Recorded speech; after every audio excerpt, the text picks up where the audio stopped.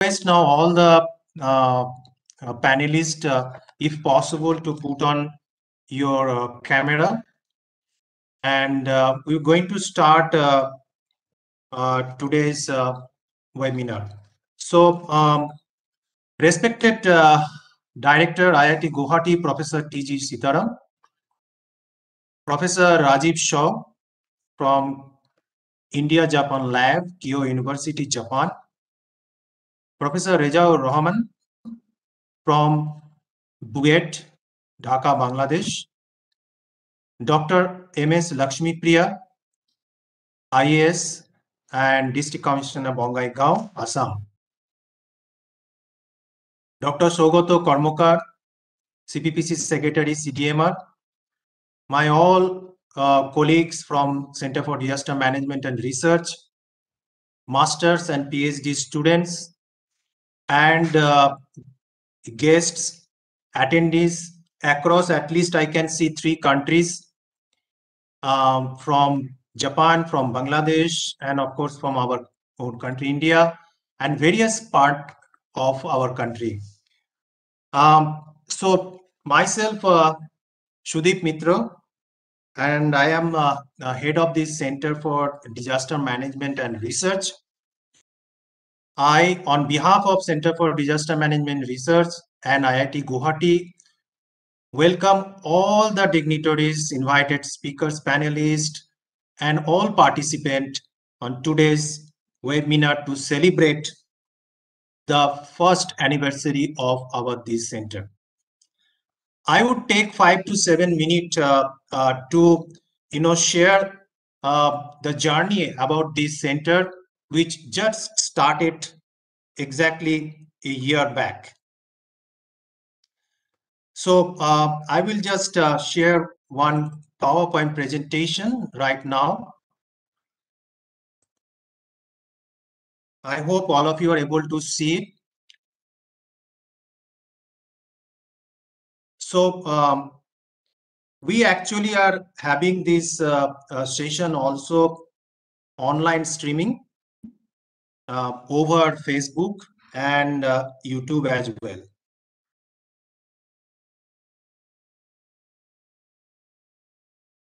So we are actually having the live streaming on Facebook as well as I said, in YouTube. And now let me just give a big background about this center. This center actually, started with a backdrop, and that is that we, as a small team here under the leadership of our director, Professor T.G. Sitharam, a year back, we started actually thinking about this center.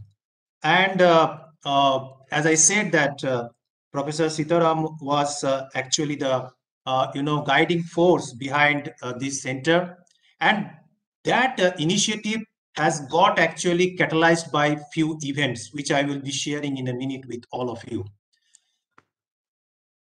Today, we all know that disaster management field has been recognized as a full-fledged discipline because this field requires skilled human resources. It also requires research and innovation in a significant manner.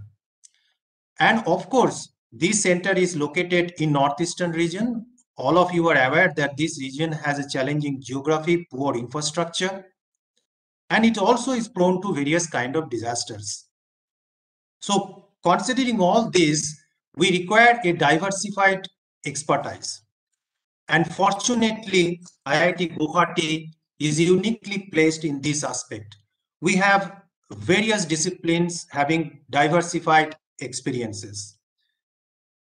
As I said that there were some, catalytic effect, and one of the, force behind this center to come into reality was none other than Honorable Prime Minister's convocation speech on 2020, where he actually advised, IIT Guwahati to come up with a center for disaster management.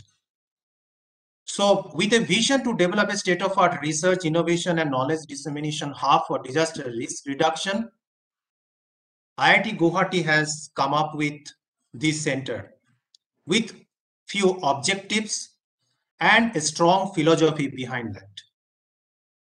We also thought that human resource development through not only skill development but also through postgraduate academic programs could be the requirement for this region as well as for the country. Creating awareness through various outreach activities, creating a pool of interdisciplinary manpower, and then provide technical and social assistance to this region and elsewhere was the objective and philosophy behind developing or establishing this center. The thrust areas of this center, a year back when we actually initiated, we started with these few actually thrust area, because we at IIT Guwahati do have already some existing faculties at different departments to contribute in these thrust areas. We have around 30 faculty members for various departments as mentioned in this slide, and you can see that we have social sciences, we have faculty from mechanical, electronics, so a well mix of expertise which is required today for disaster risk reduction. We kick-started our academic program. I must mention here that Honorable Director of IIT Guwahati and a small team of us, we worked, and in October, if I am correct, in October 2020, it was started for action, and then already within 3 months, we actually started our activities on 18th of January, a year back, when Director Professor Sitharam appointed me as the head of this center and asked me to start the activities of this center. So we then got in last year, July itself, the first batch of masters and PhD with us. All of them are attending today in this webinar. I'm sure they will be interacting with some of you. We have external advisors. All of you might be knowing these three individuals. They are well known in the field of disaster management. Formally, because of various reasons, the formal launching of this center took some time for pandemic and other reason. Honorable Chief Minister of Assam was kind enough to formally launch this center in a virtual way.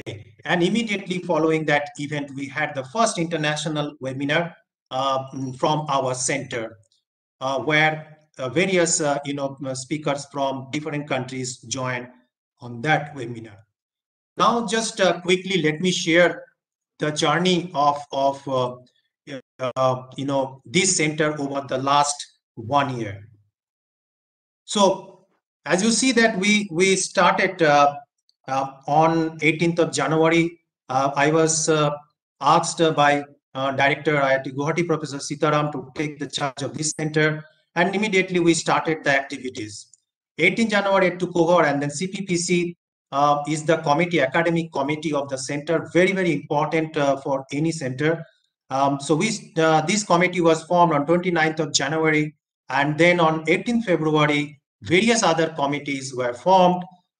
We started, also signing other kind of activities like Memorandum of Understanding with Northeast Space Application Center on 28th of June. And then on 12th July, just now, which I shared, that Honorable Chief Minister of Assam had the formal launch of our center. And then the next MOU we have signed with National Institute of Disaster Management on 22nd of July. Then within a week, 29th of July, the day actually arrived, the center got the first batch of masters and PhD students. They joined our center. And then 3rd of January, this year only, the second batch of PhD student also has joined. So this is in a brief the journey that the CDMR has taken off over the last 1 year. So with this small number of people, students, We actually started also initiating various proposals. 5 proposals has been submitted in different organizations. We organized 3 national and international webinar, and also we are contributing in various state and national policy document development. So with this, I just stop here, and now it's the time actually to invite the honorable director of IIT Guwahati, Professor T.G. Sitharam. Let me take just a minute to introduce Professor Sitharam to all of you present here today in this webinar. Professor Sitharam has taken over as the director of our institute on July 1st, 2019. Before that, he was a senior professor at Department of Civil Engineering, Indian Institute of Science, Bengaluru. He was a former founder chairman of a Center for Infrastructure, Sustainable Transport and Urban Planning at IISc Bengaluru.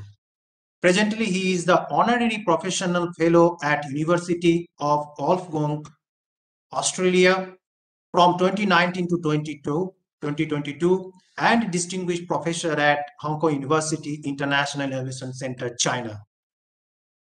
Professor Sitharam presently is the chairperson Research Council CSR Central Building Research Institute known as CBRI at Roorkee. He is also the chairman Executive Council of Visvesvaraya Industrial and Technological Museum in Bengaluru. He is also the governing council member of National Council of Science Museum, a very, very important institution in our country. And he is also the EC member of AICTE Government of India. He is the founder president of International Association of Coastal Reservoir Research, registered in NSW, Australia. He is the president of Indian Society of Earthquake Technology, which is known as ISET.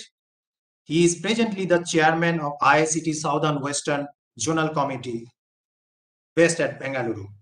Professor Sitharam is recipient of C.V. Rahman State Award long back in the year 2002, as recognition and appreciation of exceptional contribution in the field of engineering sciences. He is the fellow of Institution of Civil Engineers, UK fellow of ASC, and many other societies. Due to the paucity of time, I just cut his introduction here, and I request Professor Sitharam to deliver the inaugural address of today's webinar. Professor Sitharam, over to you. Namaskar to everyone. Thank you, Dr. Sudip Mitra, head CDMR. Distinguished guests today, Professor Rajib Shah, India-Japan Lab, Keio University, Japan. Professor Mohammad Rezaur Rahman, BUET, Bangladesh. Dr. Lakshmi Priya, IAS, District Commissioner Bongaigaon. And all our colleagues, Dr. Sougata, Karmakar, and other colleagues who have joined online, and my dear students, and also other participants on this first anniversary of the Center for Disaster Management and Research at IIT Guwahati. First of all, let me wish the center a happy birthday of 1 year completion. And also, this is along with this, Dr. Mitra is organizing international webinar on role of academics and governance in disaster risk reduction. It's a very, very important topic. Maybe I will focus my inaugural address more on what would be the role of academics and governance in disaster risk reduction. But anyway, Dr. Mitra has already given you an idea how the center was formulated. The day I joined at IIT Guwahati, I thought that there must be a center in the Northeast, because this is area where a lot of floods, and in zone 5 in earthquake zones. So a lot of earthquakes are also happening in this area. And large earthquakes have happened here only. Assam earthquake of 1950 and 1897 earthquakes. And then landslides. So you name, all the kinds of disaster they're prone to, this area is prone to. So disaster risk reduction is a key aspect of this. To do this, higher education has a major role to play. I thought, soon I joined in July 2019.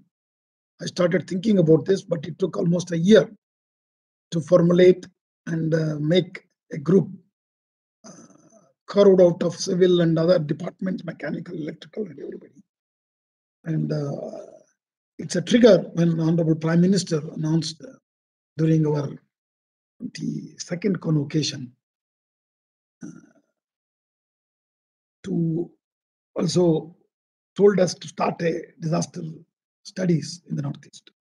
So which all culminated into formation of this new Center for Disaster Management and Research. So we are actually looking for some more partners other than NESAC and NIDM. Friends, let me take you to the topic on role of academics and governance in disaster risk reduction. As you know, Honorable Prime Minister of India, in his 10-point agenda, which was outlined by him for disaster risk reduction,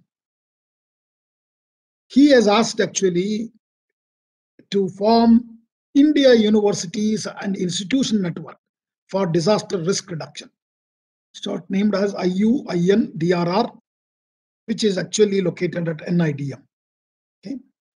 And the first executive committee of this meeting is on day after tomorrow, 20th of first executive meeting of the India Universities and Institution Network for Disaster Risk Reduction is happening on 20th of January 2022, where I am also one of the executive committee member. And 165 universities, and it may be more now, have joined by then this university network. And this is Honorable Prime Minister mentioned, saying that, to address the agenda 6 of the 10-point agenda of the Honorable Prime Minister to develop a network of universities to work on disaster issues in India. So luckily, we were one of the very early members of this IUINDRR. IIT Guwahati, CDMR is also a member of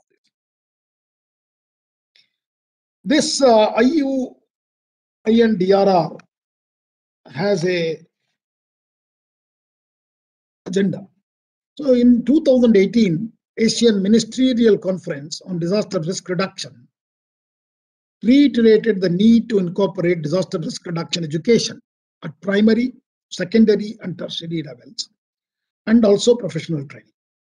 Partnering with higher education institutions, universities, and other science and technology communities have been envisioned for promoting innovative technology and research, facilitate capacity development, and contribute to decision making for addressing local risks and the needs of the most vulnerable. Honorable Prime Minister of India has given this 10-point agenda on the disaster risk reduction. Agenda 6 of the Prime Minister emphasizes on developing such a network of universities to work on disaster issues.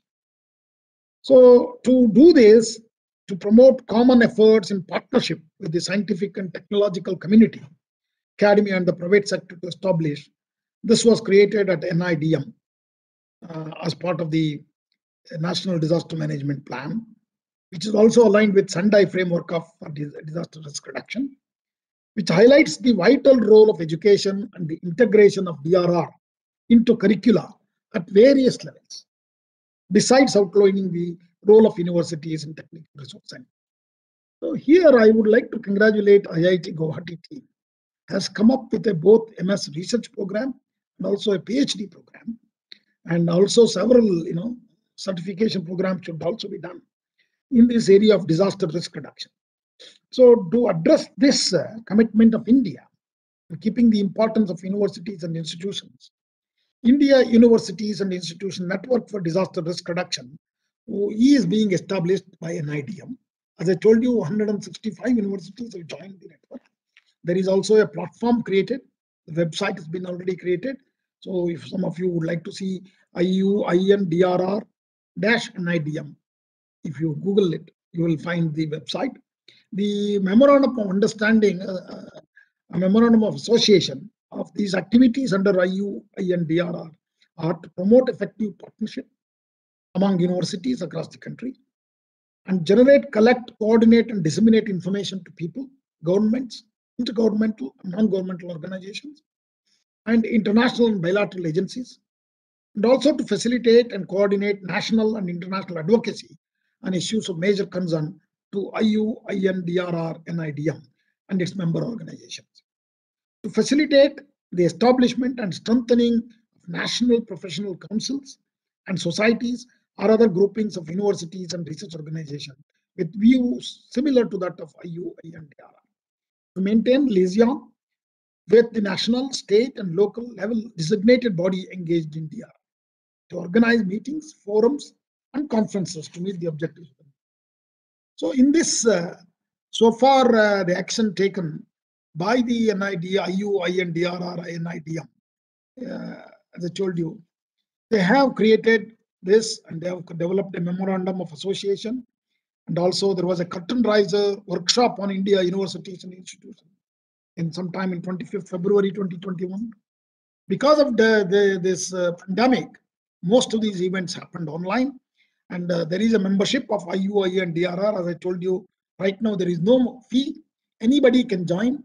Please write to NIDM and your university or your college can become a member of the IUI and DRR NIDM. There is a web page and they will send you user ID and password to join, which is confidential. There is a lot of data already been uploaded. As of now, as I told you, 165 universities are part of this network. There is also there is a logo creation contest was created between 10th June and 21st July. And the first phase of this activity to capture experiences and knowledge at the national level invited nomination across the country, and basis on received nomination of the two working groups have been formed for the development of zero draft of curriculum for UG and PG level. So even this is actually gives a curriculum for you.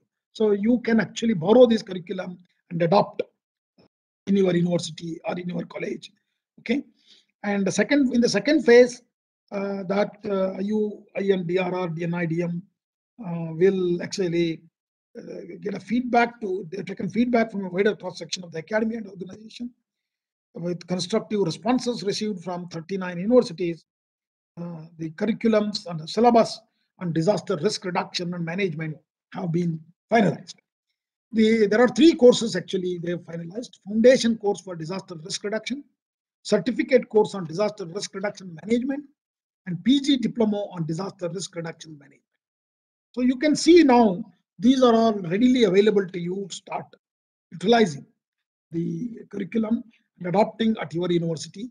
And in this NIDM has brought out actually model course curriculum for postgraduate level, model course curriculum for undergraduate level in disaster risk reduction and management. Okay, this is now ready for utilization. And to develop the capacity building and knowledge creation program, several workshops have been organized even before the first executive committee meeting. And so to mainstream DRR into higher education, very high profile executive committee members have been selected. And the first EC meeting is going to happen on 20th of January, 2:30 to 4:30 online. So there is a clear budget from the government for organizing the workshops and other things. They do also send out call for organizing workshops.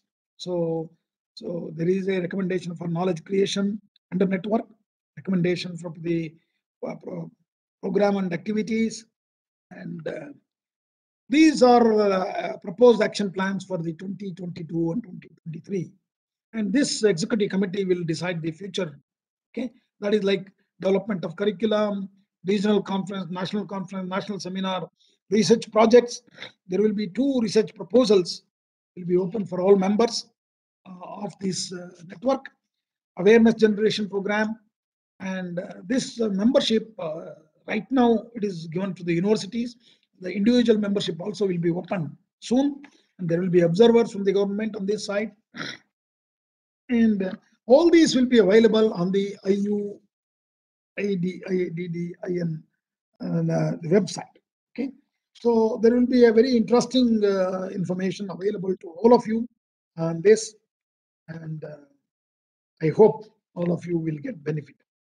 So this IUIN DRR Memorandum of Association basically highlights that India is also experiencing large amount of economic loss, almost close to 10 billion, out of which more than 7 billion is due to floods, which is recurring phenomenon in most of the states of the country, and particularly in Assam.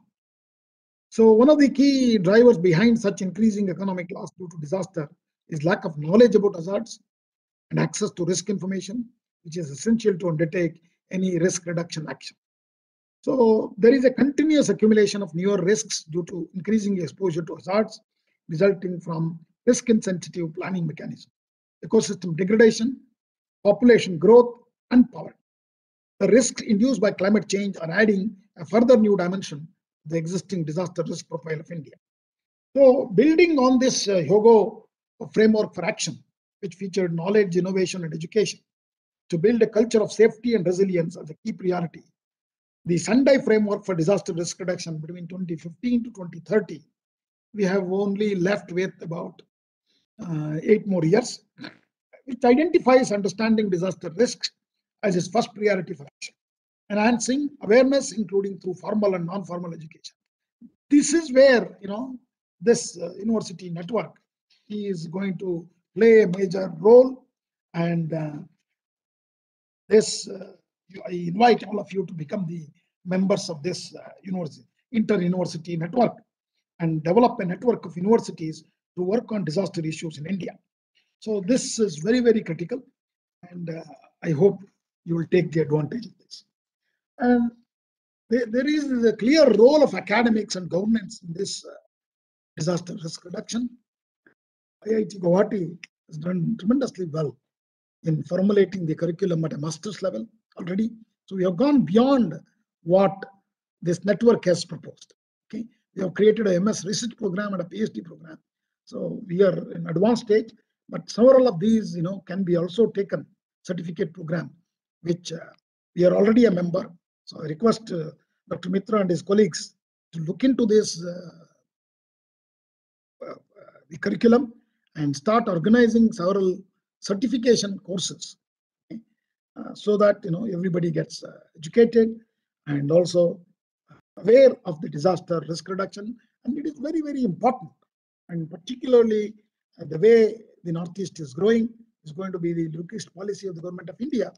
With that, we have large growth, has to grow in a very big way. For that, disaster risk reduction is one of the key issues in all the design aspects. So I hope all of you will take the advantage of it, and also all of you will become the member of this inter-university network, which is established first time in India. And Government of India has done this through National Institute of Disaster Management. So I encourage all of you to use this. And this network is not only for India, it is also for international. Universities also can join us and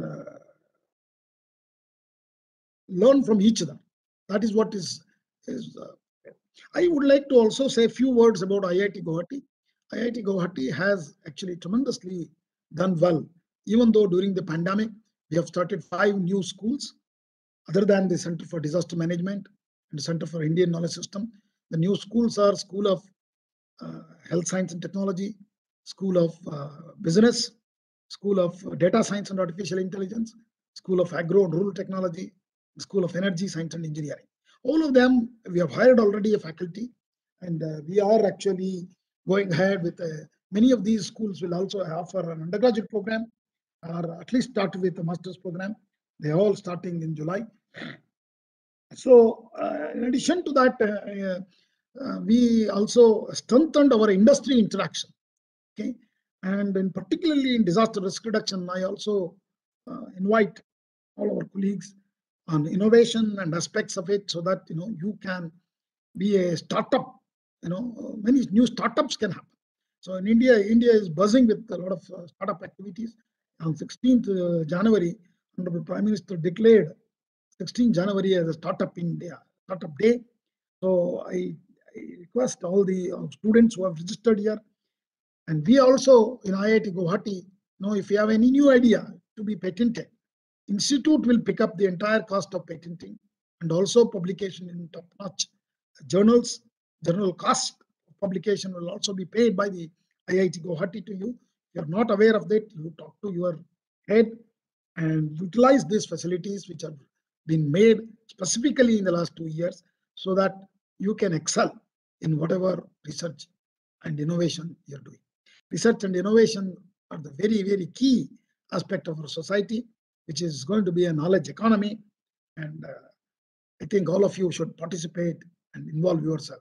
With these few remarks, I again thank the organizer and Dr. Mitra for inviting me to give the inaugural address of this role of academics and governments in disaster risk reduction. Thank you very much. Namaskar. Jai Hind. Thank you, sir, for your motivating words. Yes, we will keep in mind about the network of universities. We are, as a CDMR, also are already registered there. So now it's my great privilege to introduce the next panelist, Professor Rajib Shaw.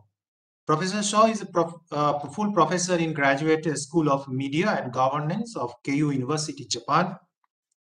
He is also the head of the lab, India-Japan lab at Keio University. He did his studies in Yokohama National University and Osaka City University in Japan, and University of Allahabad and Bardhaman University in West Bengal, India. He is co-founder of a Delhi-based social entrepreneur startup, Resilience Innovation Knowledge Academy, RIKA, and chair of the board of 2 Japanese non-government agencies, SEEDS Asia and CWS Japan. Professor Shaw is the co-chair of the United Nations Asia Pacific Science Technology Advisory Group, popularly known as APSTAG, and CLA for IPCC's 6th assessment report. He has 55 books and more than 400 research articles in the field of environment, disaster management, and climate change. Professor Shaw is the recipient of prestigious Pravashi Bharatiya Samman Award 2021 for his contribution in education sector. Pravashi Bharatiya Samman Award, as all of you know, is the highest honor conferred on overseas Indian and person of Indian origin from the Honorable President of India. Worldwide, Professor Shaw is well known as an authority in the field of DRR and disaster management. So today morning, actually, Professor Shaw has made a request that, around 3:15, he had to go for a very urgent meeting at his university and in person. So for this emergency situation, he has shared his presentation video with me, but he promised that he will be back for the Q&A round, because that's the round he is looking forward to. So let me now share Professor Shaw's video presentation message to all of you.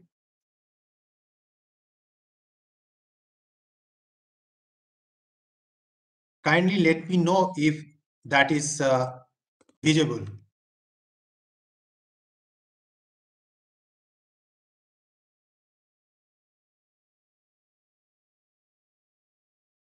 Can any panelist confirm me if that is visible? Right now, only folders are visible. Okay. You have to minimize this one.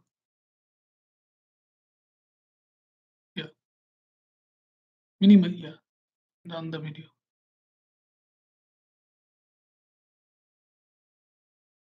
Now? No. Click on the video once again. 1 second.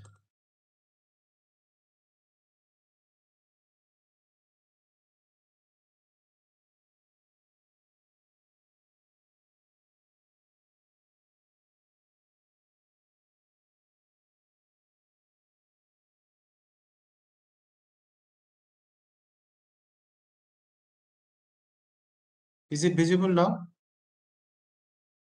No. Probably video is opening, but you go to, probably there is a problem with the sharing.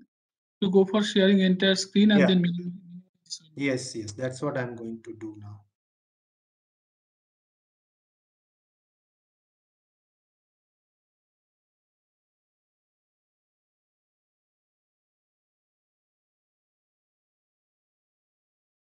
At the bottom, there is a share option. Yeah.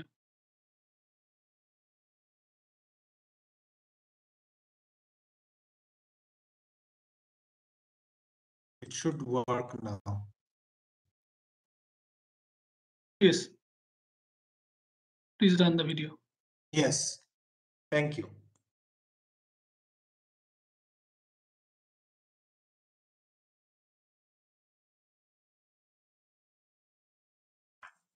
No sound, okay? Please unmute your microphone. Sound not coming.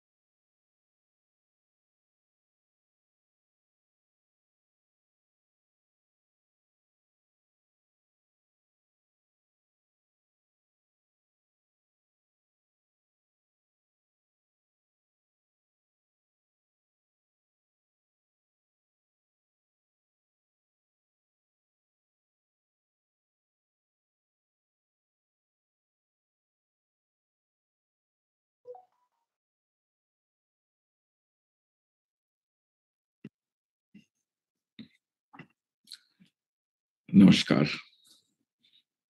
Now it is okay. Professor Sitharam, Director, IIT Guwahati, Dr. Lakshmi, Priya.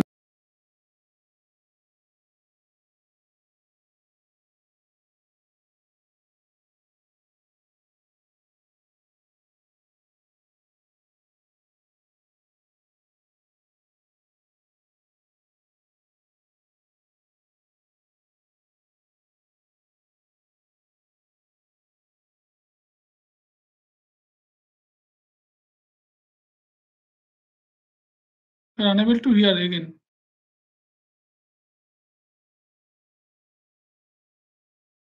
Professor Mitra, we are unable to hear.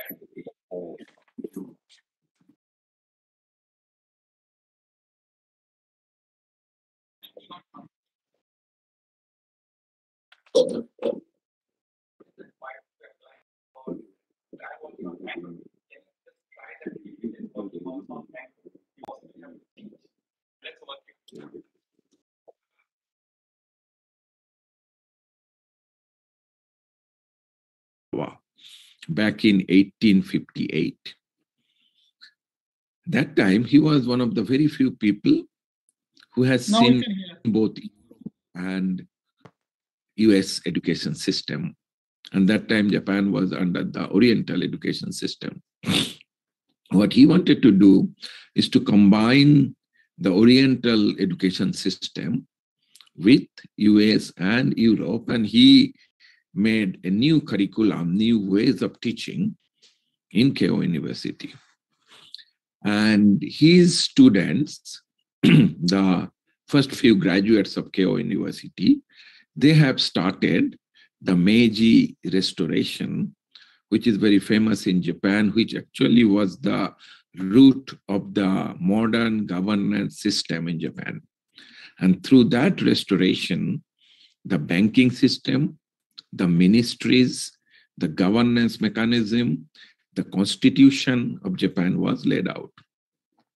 So what I'm trying to point out here, that academics always play a very, very important role in governance in Japan, but I'm sure that in many parts of the world, including India, Bangladesh, and all our South Asian countries. By saying that, I think we also need to keep in mind that the world is changing, the world is evolving, and the risk landscape is evolving very, very fast. I remember, like, usually when you talk about the academic's role in governance, the advisory role is quite common. Means being the academics, we love to be advisor of some committees in governance from here and there, from national to local, and all these different types of advisory group. But I think time has now come to change our approach from advisory to take a co-responsibility.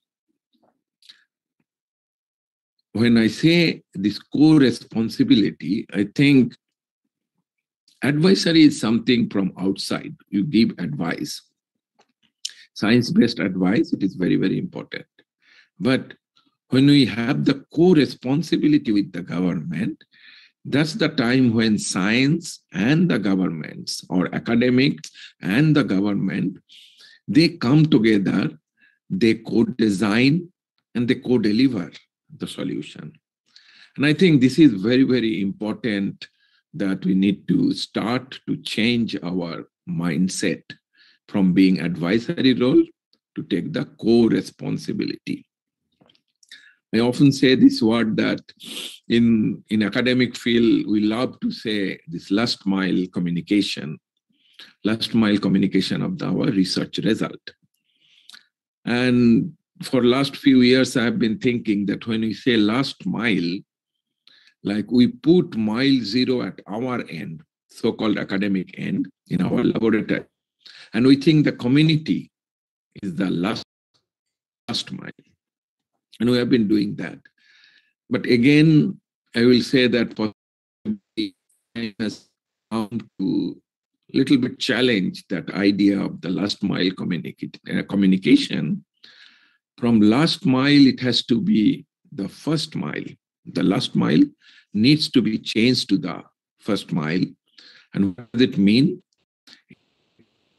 Mile zero in the community, in the field, and then see that what are the problems there, what are the key challenges there, and then try to make a solution and try to make designing a solution and deliver a solution. I think what I'm again trying to point out here is that being in the academics in the disaster risk reduction, we need to think, or we need to change our mindset.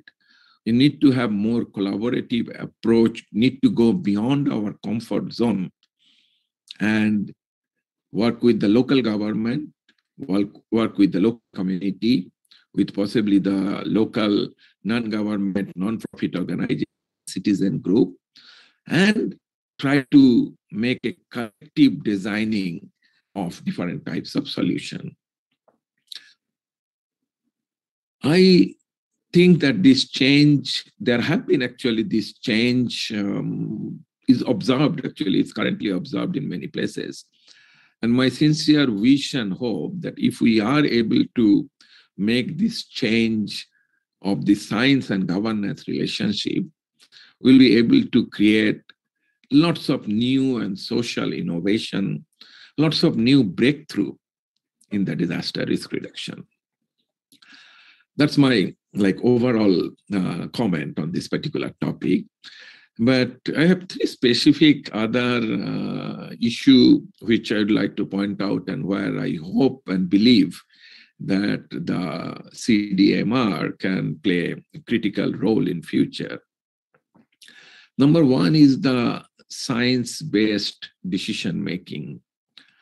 I think in many places still the decisions are made ad hoc at governance level, at different governance level, be it national, state, district, sub-district, and so on.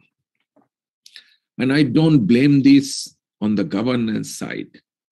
It's not the fault of the governance. I will say that it's our fault that we have not been able to generate a capable pool of human resources who can make risk-informed decision. And that is our responsibility in the university.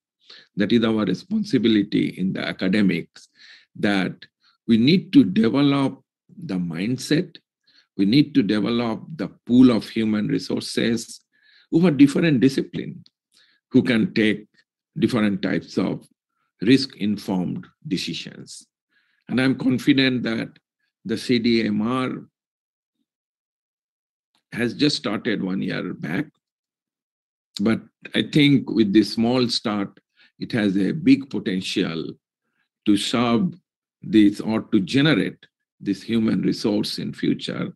And I'm sure that CDMR will be in the right track for that.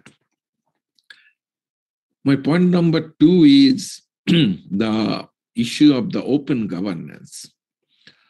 I was recently reading the science technology policy of India, which was I think released last year. And if you go to the policy, there are around 11 to 13 different issues which are focused. And it starts with the open science, open data, and open governance. And I'm very, very impressed with that yes, that is possibly the key starting point. In the disaster risk reduction, we have been discussing about the open governance. In my role as the chair of the UN Science Technology Advisory Group, we have been trying to promote in different platforms, both in the global, regional, as well as in the national level, the importance of open science, open data, and open governance. We often face different types of data problem, but I think with the advancement of the technology, with the new and the disruptive technologies, we can and we are able to address the very basic data issues. I'll give you an example. In July last year, 2021, in Japan, in a place called Atami, we had a major landslide. And the damage assessment of that landslide was completed within 5 hours from the occurrence of the landslide. How was it? Because we made a detailed analysis and we published the first paper actually on this open data, open governance in DRR, disaster risk reduction in Japan. And that was a big lesson for me personally. like this particular prefecture, Shizuoka prefecture, where this Atami city is located, they had the point cloud data. And this point cloud data, like different types of topography, geomorphology, vegetation data, and so on. So these were, they made an open data, which can be accessed by anyone. So immediately after the disaster, there was a very quick coordination among the prefecture government and some of the tech companies, private companies. These are small startup, and who has different expertise on drone, on VR, on AI, on cloud data analysis, and so on. And combining all these different technology, they could generate the overall damage assessment within 5 hours and give the report to the vice governor. And that has been used for all the relief rescue operation and so on. We actually did a detailed analysis of the whole process, the timeline, how the decisions were taken, and so on. I think the most important part is that in the governance level, we need a very clear policy and strategy for the open data and open science. Technology is advancing. So if we have that open data and open science, then there are many people, they can actually make different types of analysis, and that particular platform where this collaboration of different types of technology can be done. I think that is our role in the academic and governance together, that how we create that particular ecosystem of open data ecosystem or open governance ecosystem. And I see that with the new science technology policy of Government of India, CDMR can really contribute significantly on this particular topic to generate this open governance ecosystem, at least to start with in Assam and gradually in the whole Northeast region. And that's my second point. And my third and the last point is on this adaptive governance. When you talk about the governance in the disaster risk reduction, major challenge what we find is the speed. You know that when we have a governance mechanism that changes in the governance system, it takes time because it is a regulatory and legal framework. And you can't change it every year or once in 2-3 years, because there are many different issues, accountability issues, there are funding issues, there are transparency issues, so quite complicated. But on the contrary, so we often find that the yes, governance system is very rigid. That's one observation. But on the contrary, two things are doing, like making lots of changes, and very first change, the change is very, very fast, which is very specifically related to the disaster risk reduction. Number one is the risk landscape. The overall global, regional, national, local risk landscape are changing very fast, whether it is the climate, whether it is the uncertainty, whether it is the new pandemic risk. So the whole risk landscape is getting more complex and more compound risks are happening, or what we call the cascading hazards are happening. So it's not just only one event, that the flooding or an earthquake or a cyclone. So cyclone is happening when there is a pandemic. Also, maybe the cyclone is happening in a time possibly which is not a real cyclone season, but possibly it's either, say, for example, in a very hot weather. So there are the heat wave, there are pandemic, and the impact of cyclone.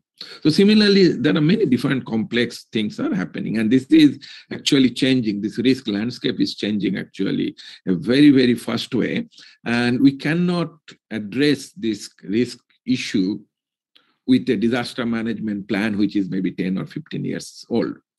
So we need to have some changes in that governance mechanism. And another issue of which is high-speed change, I told that there are two factors. One is the change in the risk landscape, and another one is the technology evolution.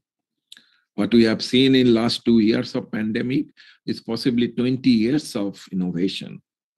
And this is not, I am saying, Usually, it's the most of the technology gurus, they have been actually talking about the same thing.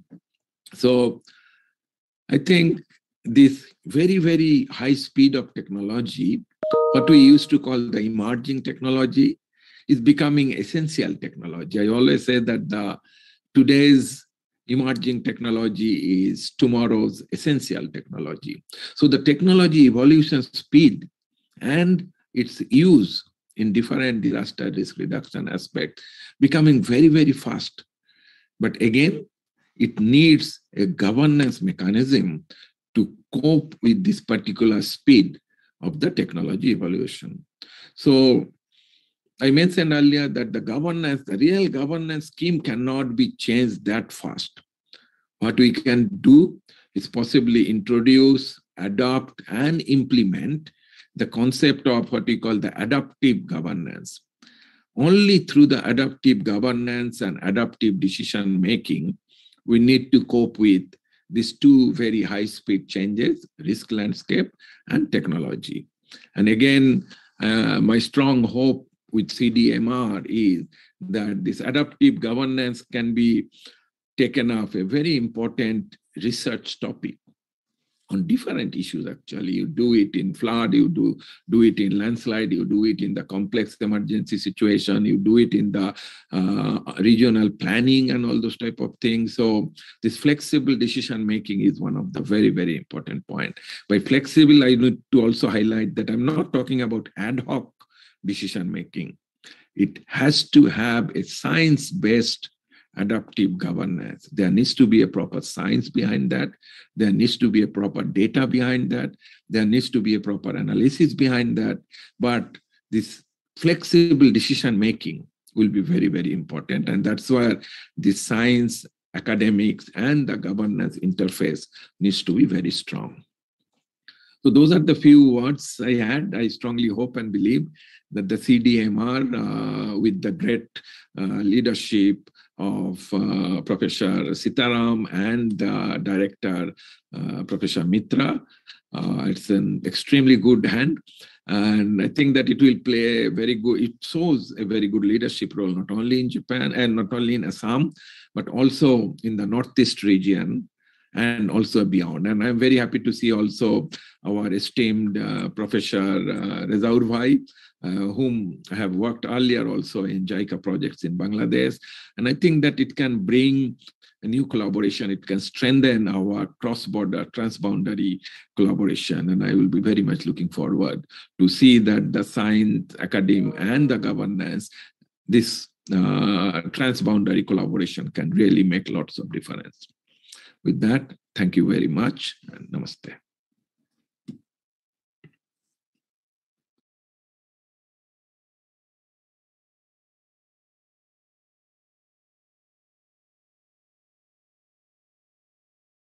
Thank you, Professor Shaw, for your enlightening speech and also giving a lot of food for thoughts for not only for CDMR, researcher faculty, but also for our young students. And I'm sure that there will be a few queries which we will take at the end of all the speakers. They share their thoughts. So the next panelist we have Dr. M.S. Lakshmi Priya. She is an IAS officer from 2014 batch, and not only an IAS officer. Dr. Lakshmi Priya is a MBBS doctor from Government Medical College, Thiruvananthapuram, Kerala. So I would like to call her as Dr. Lakshmi Priya in real. So Dr. Lakshmi Priya got also an award, LV Reddy Award for Best Outgoing Probationer of 2014 IAS batch from Northeast India. She has worked as sub-collector, additional collector, collector in 2 districts, Assistant Secretary of Government of India, Deputy Secretary of Government of Assam, was awarded with the Chief Minister's Special Award for Excellence in Administration in 2019. Dr. Lakshmi Priya got several awards, including Best District in India for Fisheries, and her district name is Bongaigaon. Urban Development and Scotch Awards for 5 projects. Very active officer in Assam. Apart from that, she has another hat. She is a Carnatic vocalist, and she has performed more than 100 stages all around the country, including Rashtrapati Bhavan and Indira Gandhi Center for Arts. She loves trekking, an avid reader, and a movie buff. You'd be amazed to know the best friend of Dr. Lakshmi Priya is none other than our beautiful 3-year-old daughter, MS Mahalakshmi. Dr. Lakshmi Priya, over to you.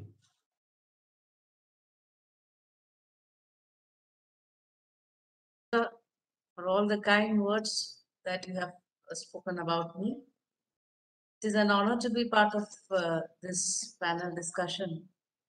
I have known Dr. Sudip Mitra and his wife over some works that we have done together in our district, especially regarding the reduction of malnutrition among children, and now regarding disaster management.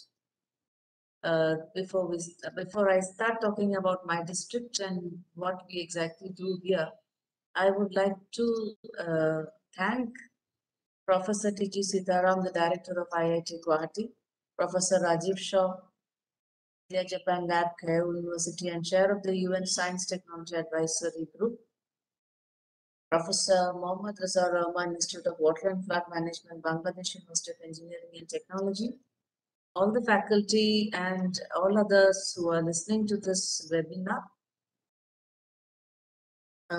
From what I was listening to the other speakers speak before me, Professor T.G. Sitharam sir mentioned in detail about the India universities and institutions network for disaster reduction, risk reduction and NIDM. I was going through the website, it's very interesting. So, but I don't think there is a personal membership possible right now. I tried for that. Since we are not part of institutions, perhaps that would also be opened up. So we'll be happy to be members because we are the first responders to any kind of disaster that happens in any part of the country or the world. Also, I found an interesting part of role of women in disaster reduction management in NIDM website. That's also quite interesting. And with respect to the Center for Disaster Management and Research, IIT Guwahati, headed by Dr. Mitra, I've seen that there are some master's courses, but none of them are online or distance. So may I request that some of them may be made online or distance, so we may also participate in it. And I've been listening to Professor Rajib Shaw. Of course, he's not there with us now. But, you know, in Japan, there is an interesting concept of kinsukuroi. That means repairing with gold. If a pot is broken, they repair it using some kind of an adhesive with gold mixed with it. So ultimately, what's broken becomes an even more wonderful thing once you repair it. So disaster is something like that. Once you face a disaster, it might look like everything is over. I'm talking about this with such conviction because from the time I joined in Assam, I've been facing one disaster after the other over these years from the time I was a sub-collector. And he also spoke about science-based adaptive governance. So that is a very interesting concept. That is precisely what we are doing in Bongaigaon. Basically, you see there are many embankments. With respect to Assam, it's majorly floods that we discuss about. Of course, earthquakes are also there, but then floods are the ones that are annual events in every part of Assam, to be fair. So in my district, in the year 2020, there was a major flood that affected almost 50 villages of a location because of the flood in the Manas River at a place called Manipur in Bongaigaon. Overnight, I had to evacuate a large number of people, and then We have around 7 inches of sand in that place even now. That makes agriculture literally impossible. Now I'm replacing them with some other kind of livelihood activities for the people of that area to sustain. So we were quite worried about what would happen this year. We had suffered in 2020, and I wasn't ready to let that happen once again for the people of that area. And it is not possible to relocate everyone overnight. So when you actually see it happen in front of your eyes, you just want to do something so that sustainable changes are possible, so that people don't face it once again. What we did was we spoke with Geological Survey of India.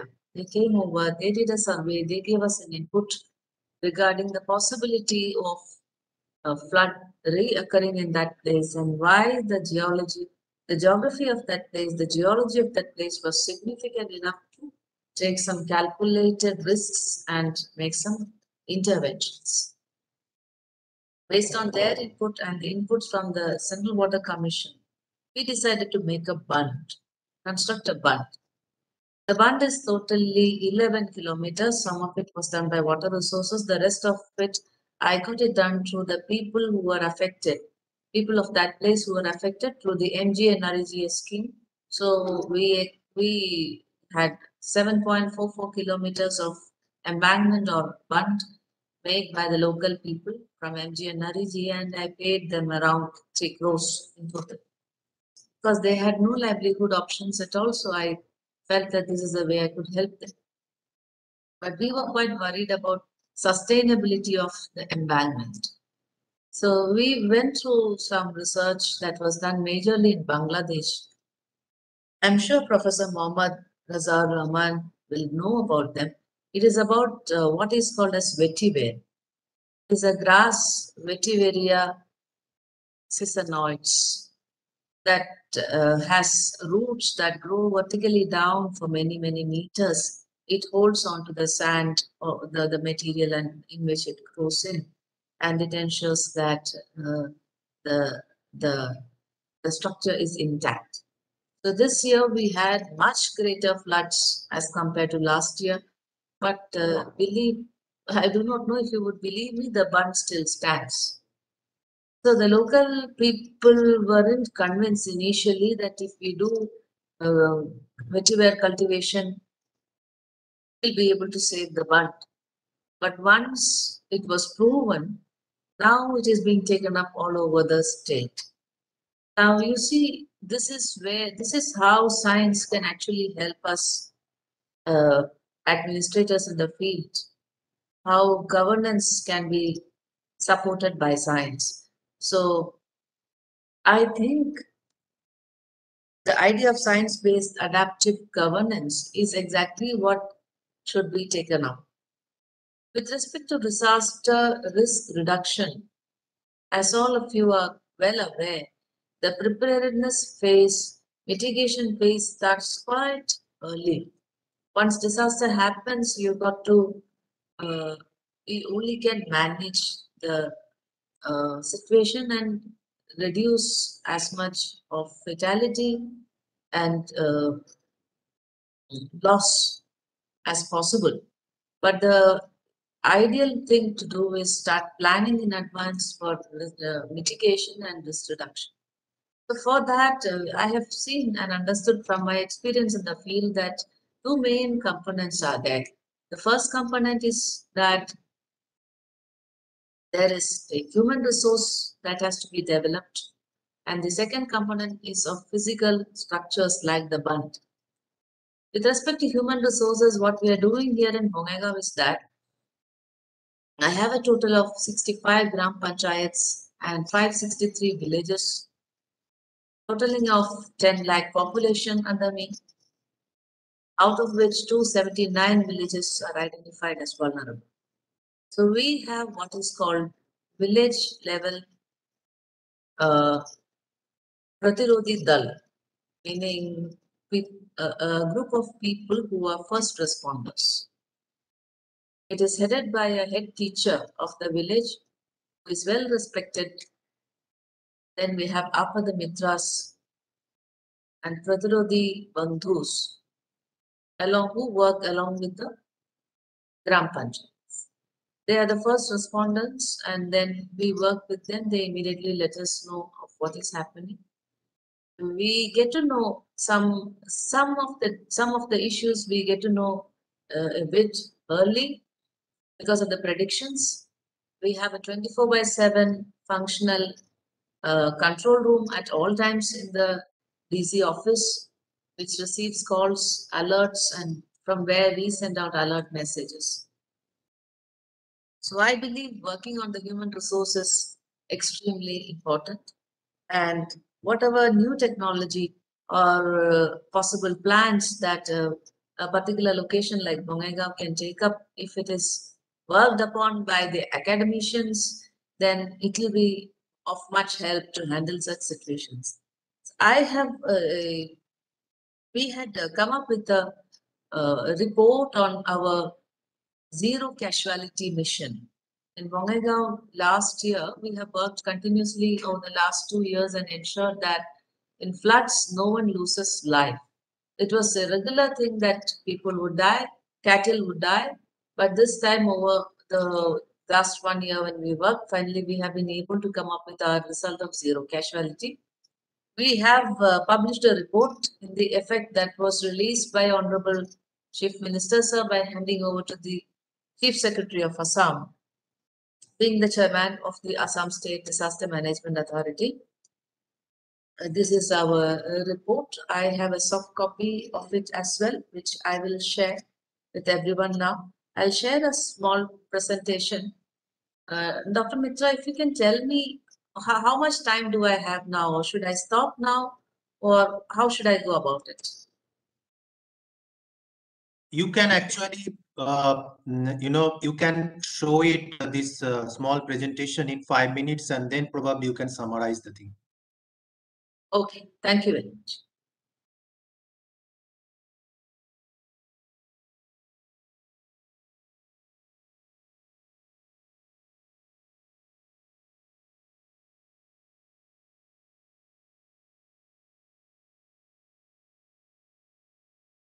Is my presentation visible now? It's coming. Yeah, it has come. Yeah. All right, sir. The first page, sir, is it visible now? Flood in Bongaigaon district?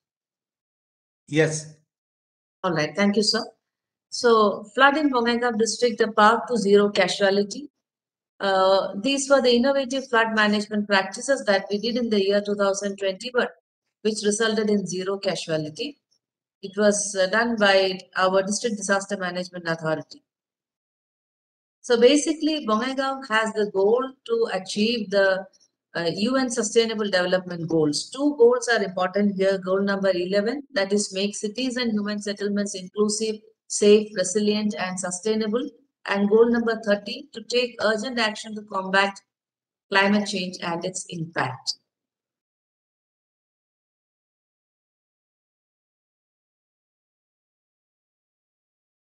So our district, actually, we are trying to shift from,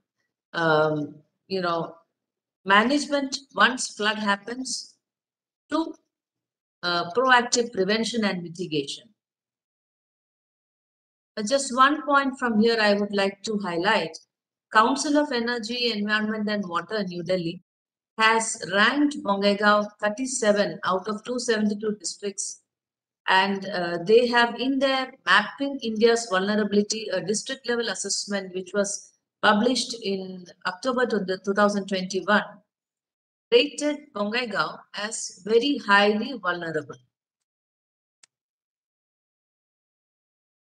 I can share the presentation and the soft copy. So if anyone would like to take a slower look at it, they can do that. So this is that, flood hazard. That would be better, Dr. Yes, Lakshmi. I'll do that, sir. Yes. So we have had many deaths in the last many years. So our vision and planning was, as I told you, zero casualty. So these are the interventions that we did. We identified our vulnerable villages. All the departments were asked to analyze past 5 years of their damages and make a list of which were the works that had to be done prior, so that disaster will not, say suppose there was a bund that was going to break, then you got to repair it beforehand itself. Or if there was a hamlet where people are not educated, then you got to do that earlier on itself. The rest of the interventions are here. These are some of the works that we did. This is all mitigation work.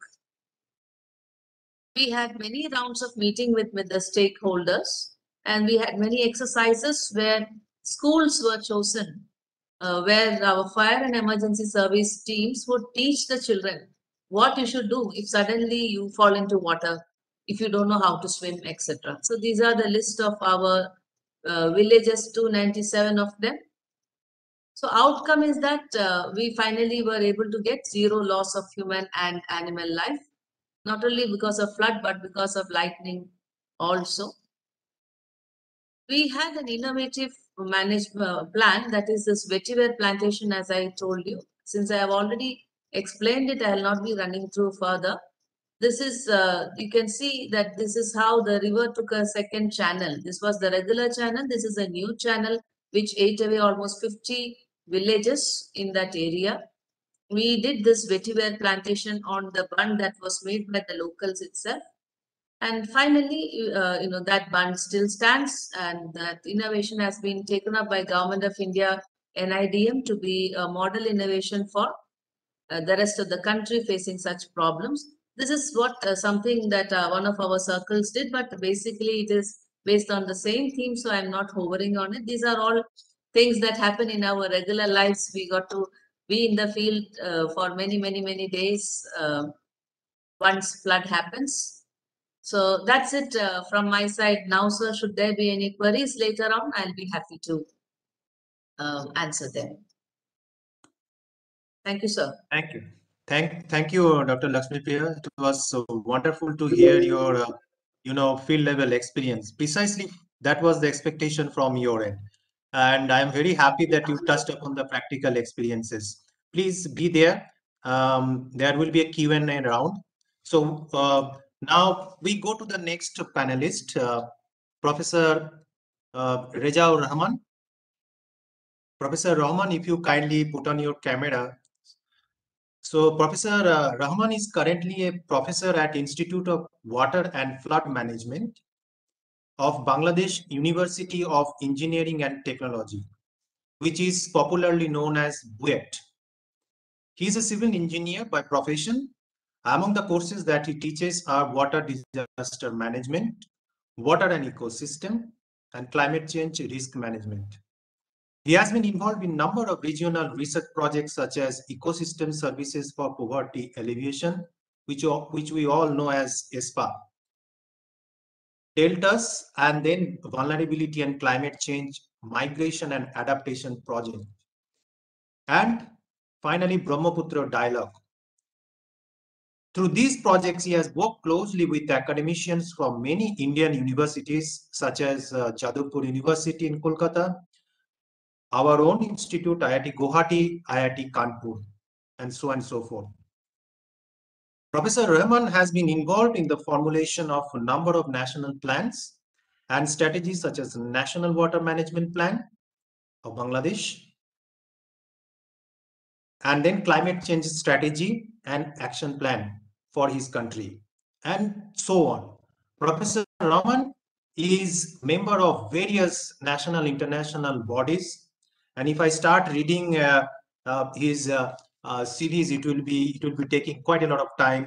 So without wasting much time, I would like to request Professor Rahman to share his thought. Professor Rahman, over to you. Okay. Thank you, Dr. Mitra, for this nice introduction. And good afternoon to everyone. It is good to see many of you. For example, Professor Rajib Shah, I don't know whether he has already joined, but I had the opportunity to work with him for quite a long time. He has joined back, I think. Okay. Okay, welcome back, Professor Shaw. And then I congratulate CDMR on this first anniversary, and I wish many occasions in the years to come. In my deliberation, I shall mainly discuss about the Indo-Bangla flood management, the scopes, the potentials, and the benefits. First, we recognize that India and Bangladesh are part of the same watershed, basically, Himalayan watershed. So if there were no geographical boundary, we would have managed the flood in the most rational manner, definitely. But because of this geographical boundary, there are many issues between two of us.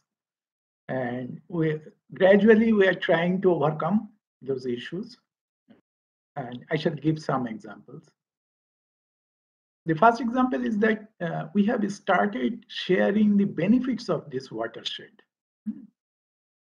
For example, we are importing electricity from India, from Bhutan. There is now navigation and transit route through Bangladesh, from Calcutta to Dibrugarh. Just probably 1 or 2 months back, there was a pilot run from Calcutta to Dibrugarh through Bangladesh. Probably it was a 17 days trip, but I think it was worth the trip. So we have started joint management of Sundarbans mangrove forest after the MOU that was signed between two prime ministers in 2011. So these are the big steps that both the countries are taking to share the benefits of this watershed. So we can surely cooperate in flood management also. Now, when we discuss about the flood, we have to recognize that flood is unlike any other disaster. Actually, in our country, many scientists do not want to declare flood as a disaster because of the long-term benefits of flood. See that Bangladesh is self-sufficient in food, which is quite an achievement in the last 20-30 years. And it is ranked in the top 4 or 5 in production of many crops, like in rice production, probably Bangladesh is now 4th. In fish, it is 3rd, just behind India and China. Fruits, vegetables, there are lots of productions of many crops. So we are self-sufficient and food secure. Now that was a very difficult task that we had to go through. And how did we achieve it? Because firstly, we see that Bangladesh is a floodplain country. And among all the ecosystems, floodplain is the most productive. So Bangladesh is heavily, densely populated, as you know, and land area and land holding size of farmers are very small. Still, we are producing so much crops and so abundantly. This is because of the flood. Every year, flood brings water, nutrients, and recharges this floodplain. And after every major flood, the production is so huge that management of this overproduction becomes a burden and problem for the government. So this is the difference between flood and other disasters. Other disasters probably cause only damage. Flood, in a sense, if we consider the long-term beneficial aspects, then the temporary damage or temporary problems are minuscule. But we have to manage that, because during flood, people really suffer from various problems. So post-flood management is very important for Bangladesh. And as we heard from deliberations of Dr. Lakshmi, it's also a challenge in India, in Assam, that we all know. Now, Bangladesh is known for management of its flood. Previously, it was not so, but over the years, Bangladesh learned many lessons and applied its knowledges to better manage the flood. So that's why nowadays, after major floods, we don't hear any news of famine, which was common 50 years back. You know of the famous 1974 famine after the flood. But after 1974, many floods have occurred, but we do not hear about food deficiency or famines. So because the government immediately starts supporting the farmers with seeds, with fertilizers, with cash support, various types of supports for post-flood management has improved a lot over the years. So the idea is that if the people can accommodate or adjust to this temporary setbacks, then we take advantage of the long-term benefits of the flood. So previously, 30, 40 years back, the focus was on structural adaptation. But nowadays, it is more focused on non-structural options, relocating people or evacuating people during floods, giving them livelihood support, medical support, giving farmers the inputs they need so that they can immediately start plantations. So these are the things that government do very efficiently. And of course, our government officials have become very efficient, like Dr. Lakshmi.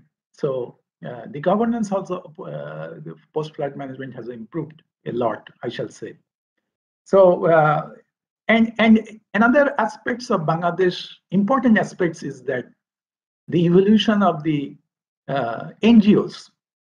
The NGO sector is very strong in Bangladesh. And NGOs over the years have played vital role in development of the country, especially in disaster risk reduction. So you have heard about BRAC, you have heard about Grameen. So these are the famous examples of famous NGOs. So government utilize this strengths of NGOs in benefit targeting, in disbursement of loans, because they are more, they are closer to the community. So this is one big advantage that Bangladesh has, and I hope both of our countries, India and Bangladesh, will take advantage of the services of NGOs. So this is one thing that I want to mention. And so, and then the flood forecasting. We can reduce the damages if we have good forecast of flood. Now our country is downstream of the Himalayan basin, so we have to depend on India about the flood information that is happening upstream. So nowadays we get lots of information especially from Assam, Guwahati, Farakka, and the other regional rivers. So, but we need more. More information is better, that we all know. For example, we till now we get flood information from Guwahati, but if we start getting information from Dibrugarh, then we have longer lead time. Till now we can forecast floods up to 24-hour lead time. Good forecast. 3 days forecast, 5 days forecast. are not that accurate. But if we get information from further upstream, then that will help us to give better forecast with a longer lead time, so that farmers and others get more time to prepare. And if they are more prepared, of course, the damages or the inconvenience during flood will be less. So and also the rainfall data. Rainfall data is also needed because of the climate change. Rainfall pattern has become very erratic. So rainfall data from upstream is becoming very important for flood forecasting. For example, in 2019, Brahmaputra had 5 floods, one after another, peaks, which was very unusual because of the very high rainfall here and there.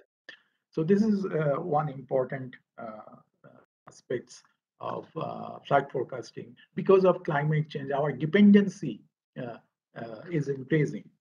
And then modeling and forecasting can go together. India is good in forecasting of the riverine floods. We are good at forecasting floods on the floodplains. So this can be combined. Expertise of both countries can be combined for the benefits of the people of both countries. I understand that there is a now modeling center in Guwahati, which was developed with support from Bangladesh.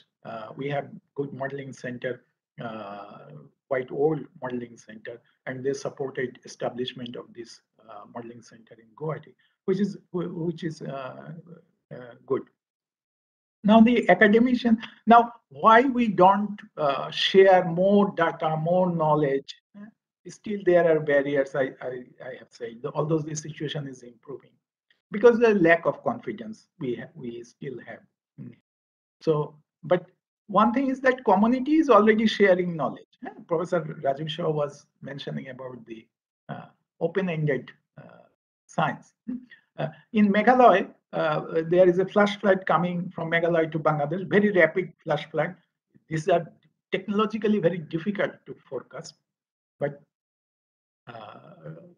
the communities upstream, they are probably related or they don't know each other. So they start giving flood information to the people downstream, that in Bangladesh, over mobile. Now we have technological advancement which is breaking many barriers autonomously. We have to accept that. So we can share community-wise. There can be sharing of knowledges and information. Now, academically, we started a program in 2005, the South Asian Water Fellowship Program, SAWA Fellowship Program. Under that, there were fellows in master's and PhD programs from India, Nepal, Bangladesh, Sri Lanka. So this was a regional program, and I shall say very successful. It is still running in some form or another after 15 years. In the first 5 years, from Bangladesh alone, there were 50 postgraduate students graduation. So the idea was that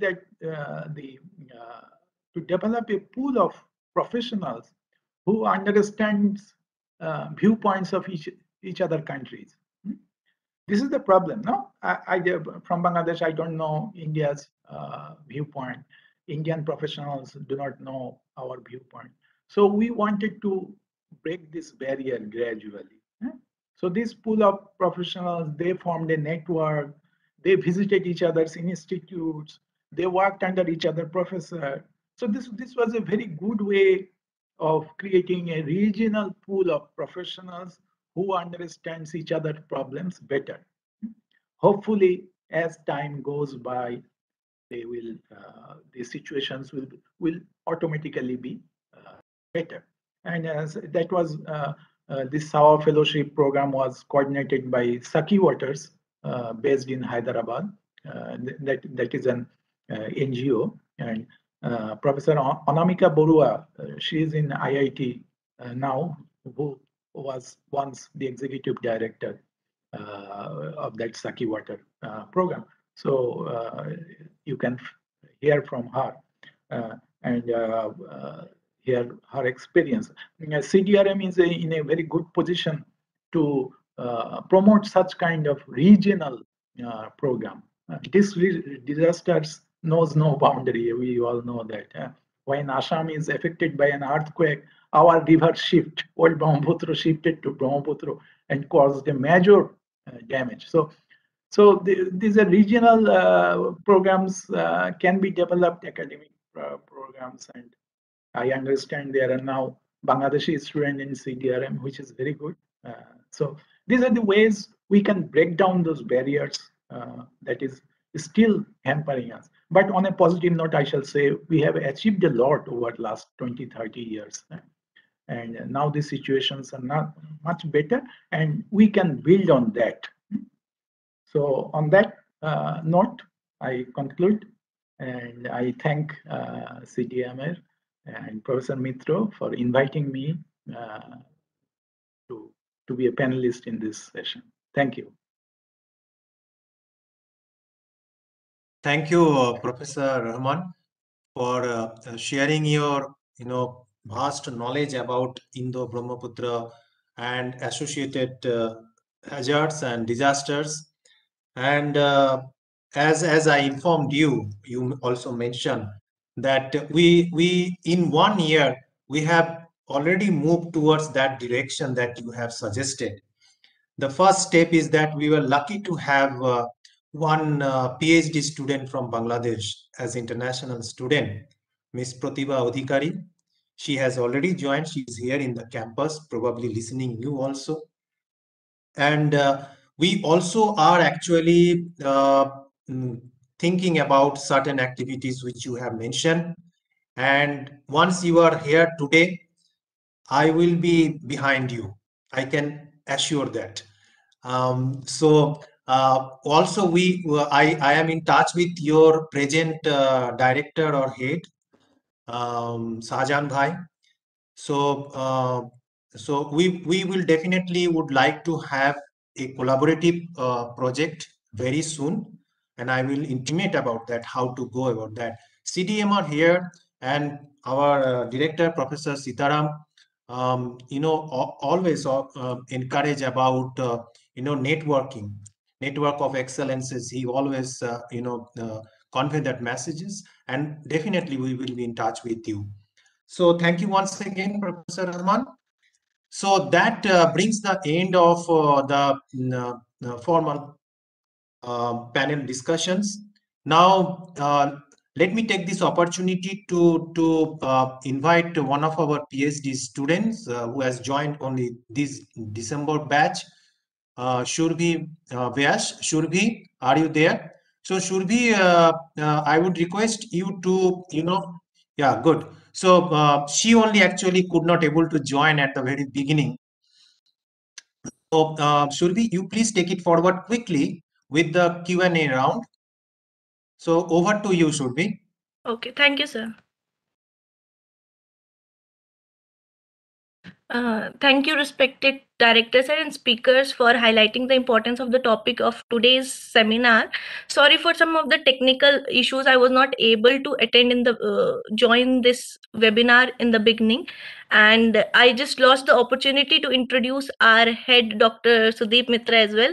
But I don't want to lose this opportunity, and I want to introduce Dr. Sudip Mitra. He is also the associate professor at the School of the Agro and the Rural Technology, and he is also an elected member of the National Academy of Sciences India and a Fulbright fellow, as well as a visiting fellow visiting faculty at the University of California, Davis, USA.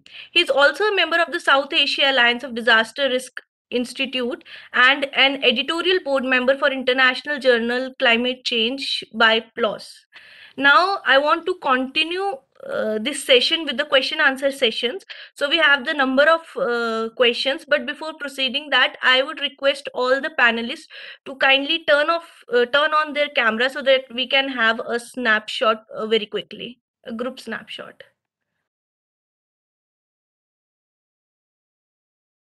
In fact, Shurvi,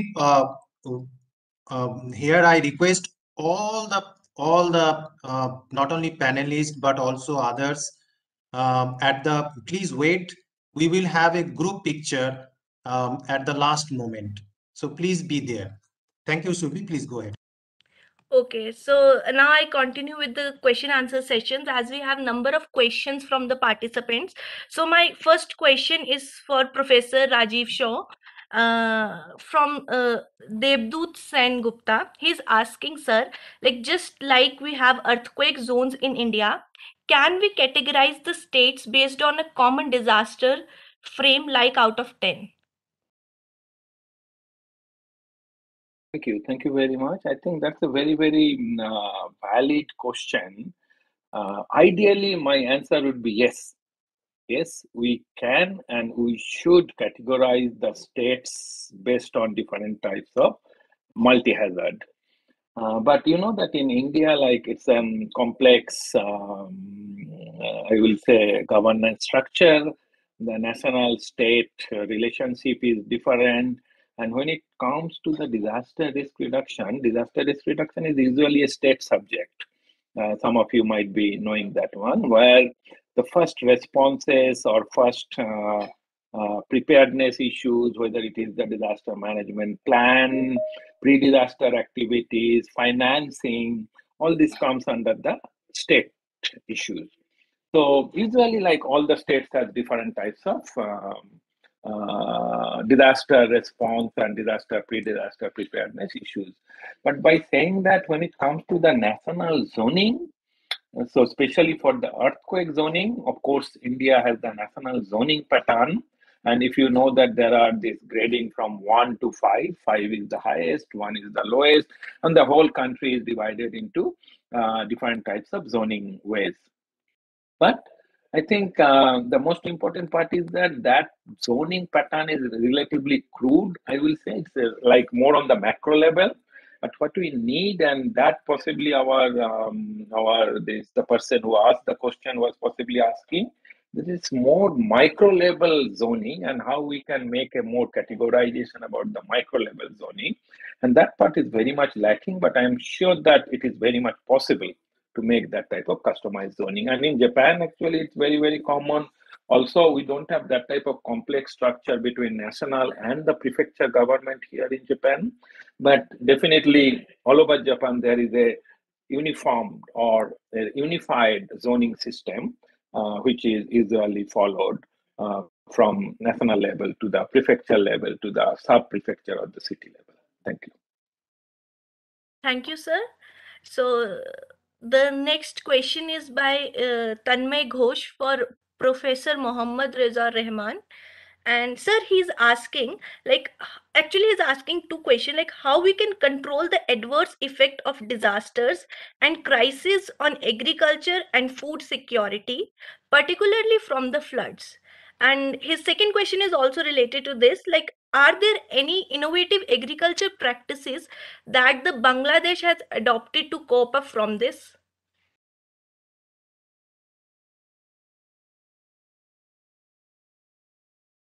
Well, in order to manage the adverse effect of flood, what the farmers do and what the government supports is that immediate transplantation after the recession of the flood. So that is the usual practice. And previously, without government support, the farmers were not able to mobilize themselves so quickly. Now, with the government support, the farmers immediately after recession, they go for cultivation for the second batch or third batch of crops. So that is and since the flood has recharged our floodplain, the production is very high, and the requirements, irrigation requirements, and the fertilizer requirements are very low after the floods. So that's why the crops, farmers get bumper crops, and the prices fall as a result. So that's another headache for the government after the flood becomes. So that is the way we manage the adverse effect of flood. And innovative practice, the crop pattern is changing, so that you can say one innovation. So government, in a state of rise, the government nowadays promotes other crops which are quick yielding. For example, potato. After a flood, potato production is very good and quick yielding, and doesn't require lots of irrigation. So that is one innovation. But the original, our innovation was that, which is basically indigenous, was that, I mean, planting flood tolerant variety of rice, which grows with the flood and survives any flood. So it can rise up to 6 meters. So these were the indigenous practices that we have lost actually to survive floods. But there is a movement to bring those indigenous practices back, which are more flood resilient. Okay, sir. Thank you, sir. And sir, for you only, there is another question also from Vishal, and he's asking, like, why South Asia is vulnerable to most of the disaster occur in the world, and how Bangladesh is tackling the sea level rise due to global warming. Well, I think South Asia is more vulnerable to disaster. Probably simple answer is that it's God's wish. But the another answer is that it's in the Himalayan plateau, which is basically new, considering the other regions. So it is, I mean, it's completely in a dynamic flux. And Bangladesh is especially vulnerable to floods and landslides and droughts because it's a floodplain country and geographical location. I mean, 3 major rivers, they congregate in Bangladesh. So it creates lots of pressure on Bangladesh because of the geographical location. And the Bay of Bengal is funnel shaped, so it's exposed to cyclones, a major progress. So its geographical location makes it more vulnerable, and in general, South Asian region is more vulnerable to flood. And to global climate change, sea level rise, we have amendments in the coastal region, which were built to protect that region from tidal flood. So now government is raising that, say, for example, by 1 meter. Each embankment is raising 1 meter in anticipation of the sea level rise. So that is the way we are proceeding right now. Thank you. Thank you. Thank you so much, sir. So my next question is again for Professor Rajiv Shaw. So Vishal is asking, sir, like, what is the difference between the response of Japan and India's response to disaster? Where India lag in front of Japan? I don't dare to say that which part India is lacking or which part Japan is lacking.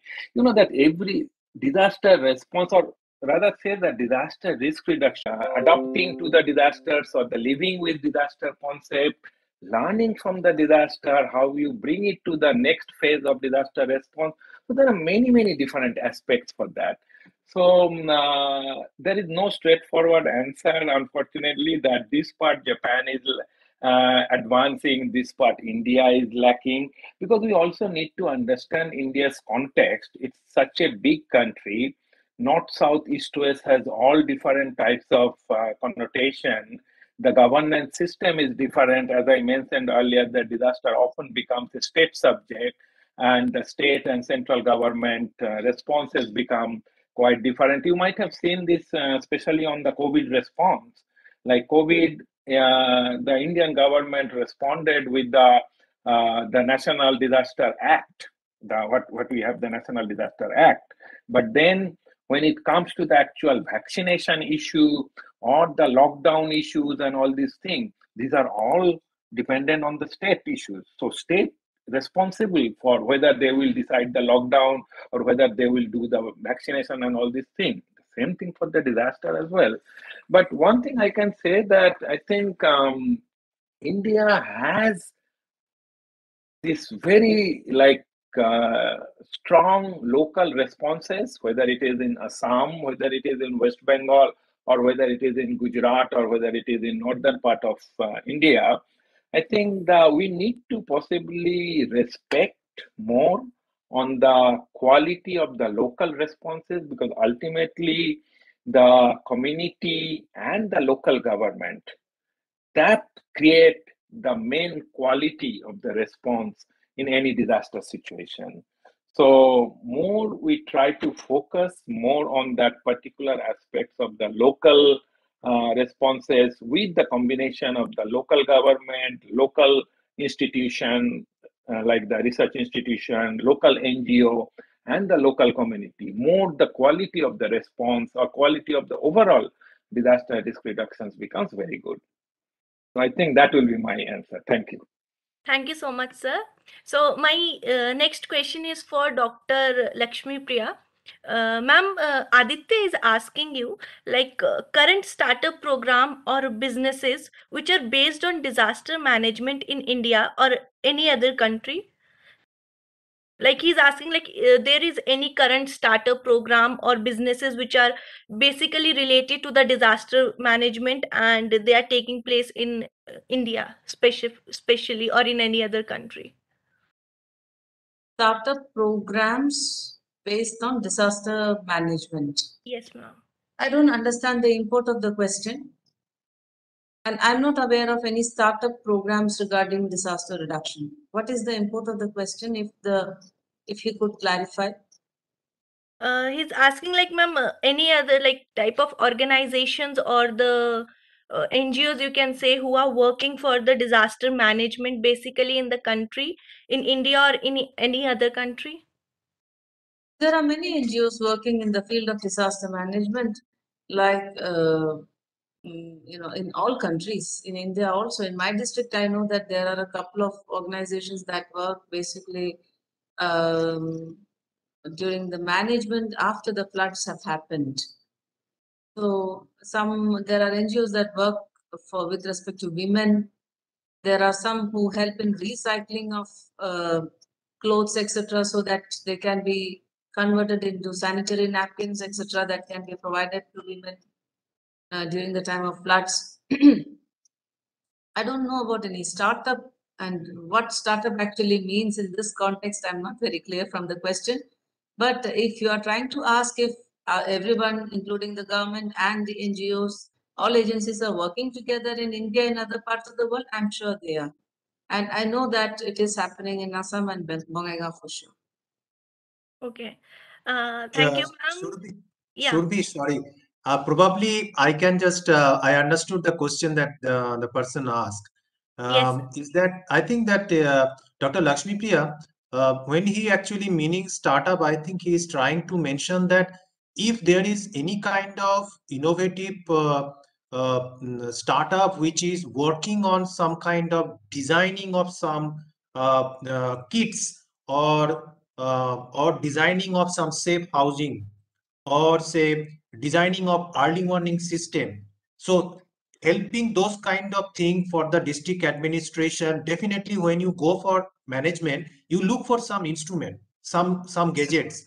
So I think that is the line, because IIT students, I can understand what they are meaning. Startup means some technology related thing. Okay, thank you, Dr. Mitra. Actually, there are many of those kinds. If he is an IIT student, he will also know that IIT Roorkee has come up with some kind of a technology of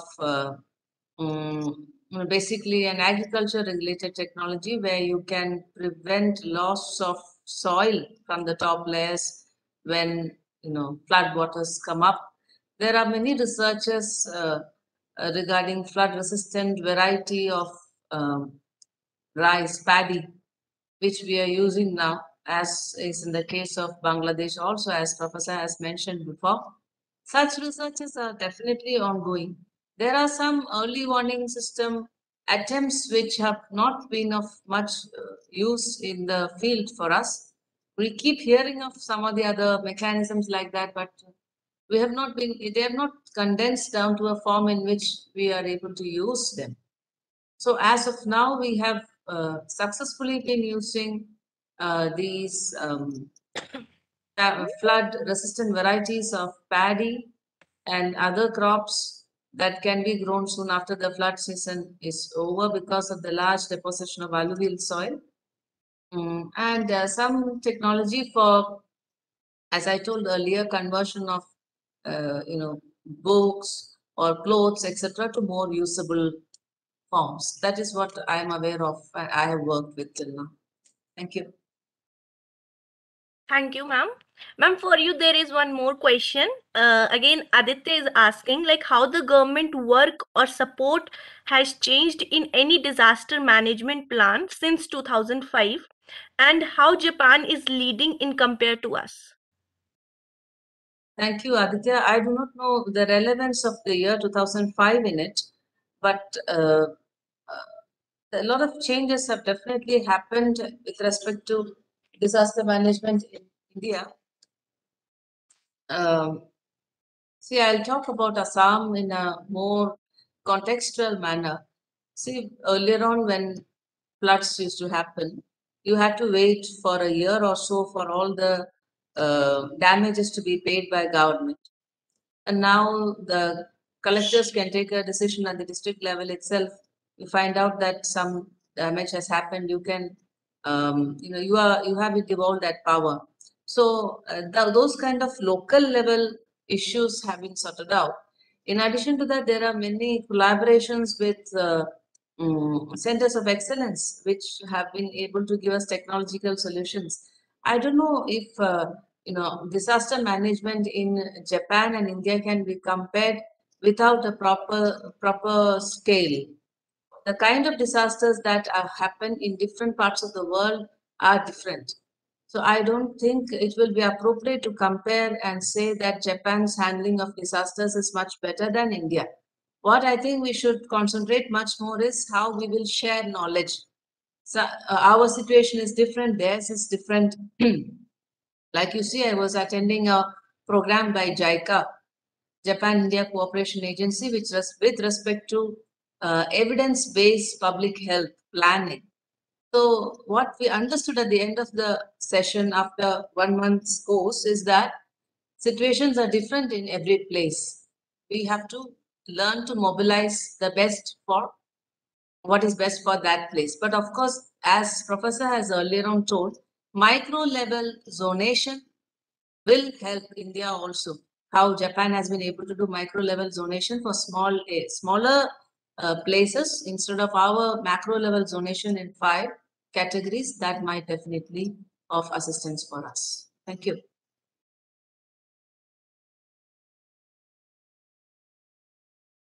Surbi, unmute yourself, please. And probably how many questions you have still? Sir, 3 questions. Good. Okay, fine. So thank you so much, ma'am. And there is one more question for you from Bhargav.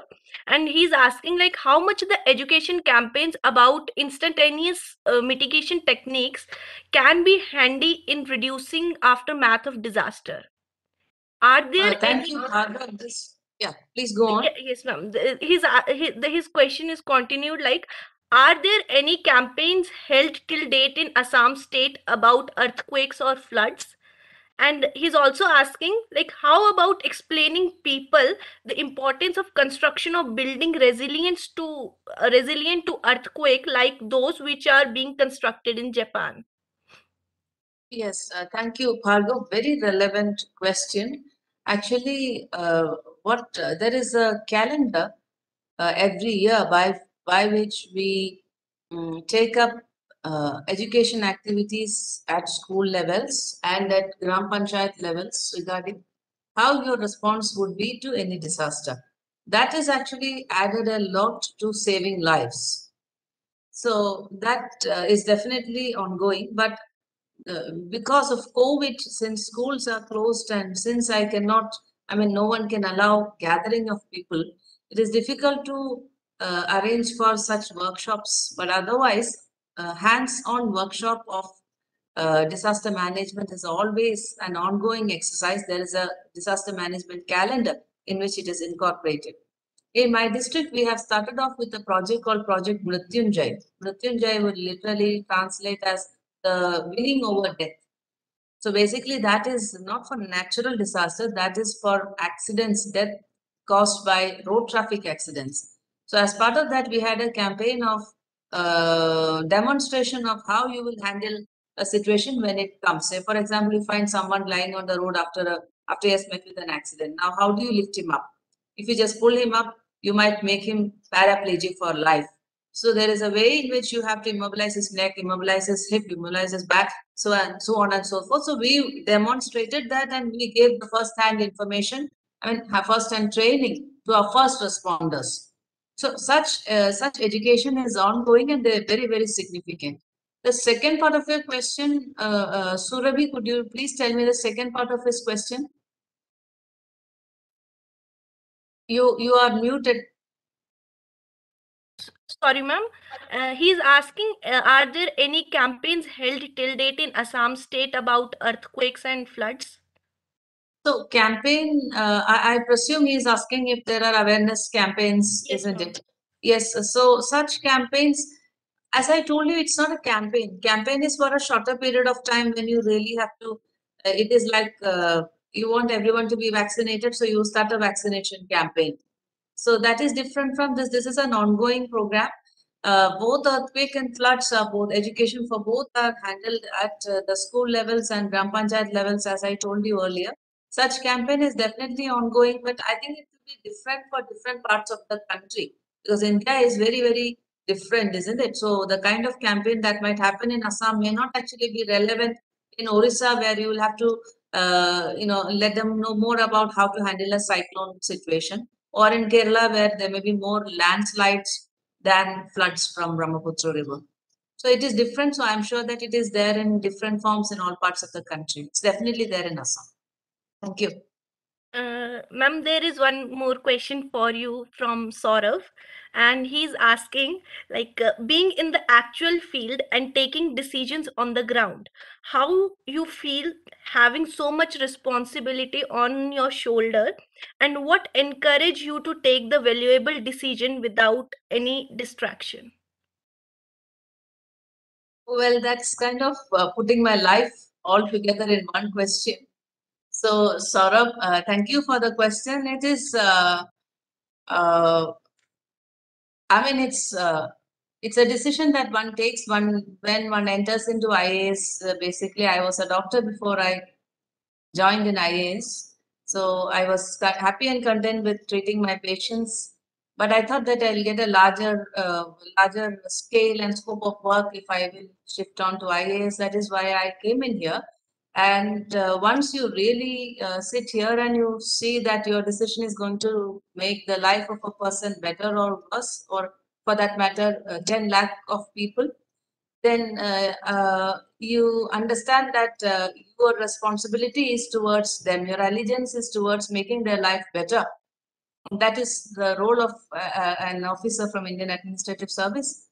And how can you be distracted when there is a lot of there is a lot that depends upon your decision? So yes, it is very difficult. At times it becomes very difficult, and all the more as a lady, when I used to have a very small baby, it used to be all the more distracting. But I mean, it has all added on to the cause. The cause is what keeps me going. If that is what Saurabh was trying to ask.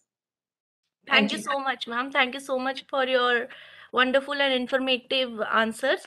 Now, there is one more question, and it's from Dr. Praveen Kumar, and it's open for all the panelists. Like, what can be the best solution for Bihar flood situations? Is there any alternate or way out for minimize the loss of humans, cattle lives, etc., due to flooding of Bihar, Assam, or any other flood-prone area? I think one of the subject experts should answer it. Professor Rahman, I know you are not expert on Bihar flood, but Yes. I think that as a flood as a general, if you can just comment briefly.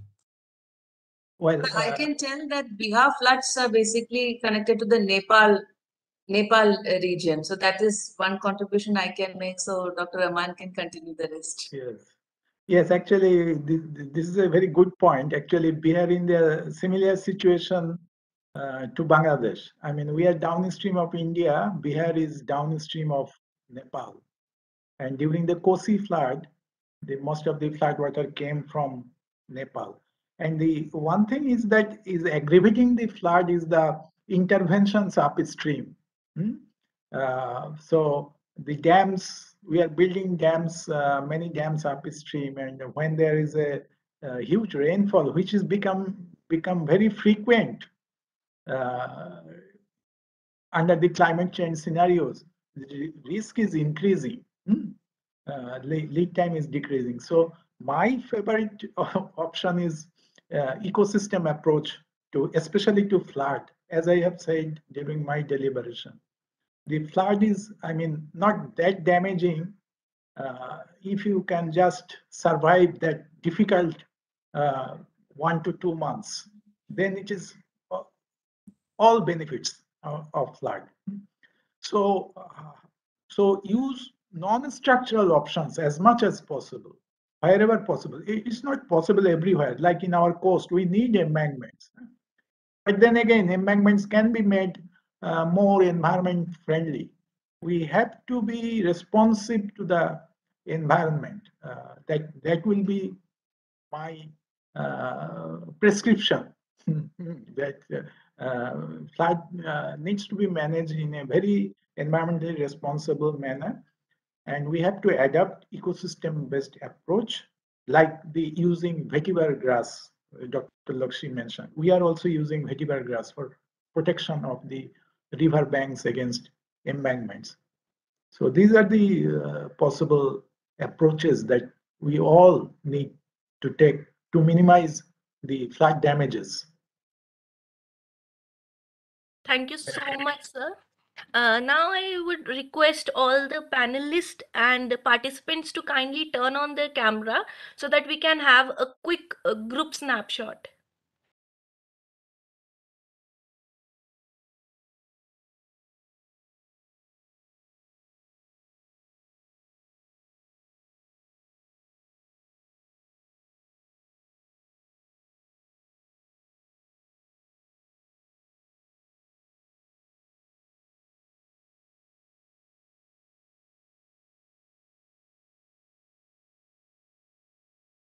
And I request Ashutosh to please click a quick snapshot.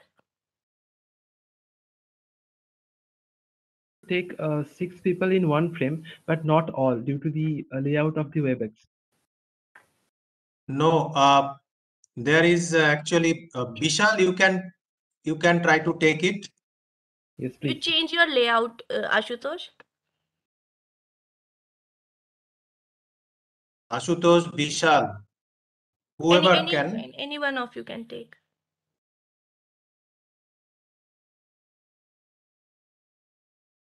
Sir.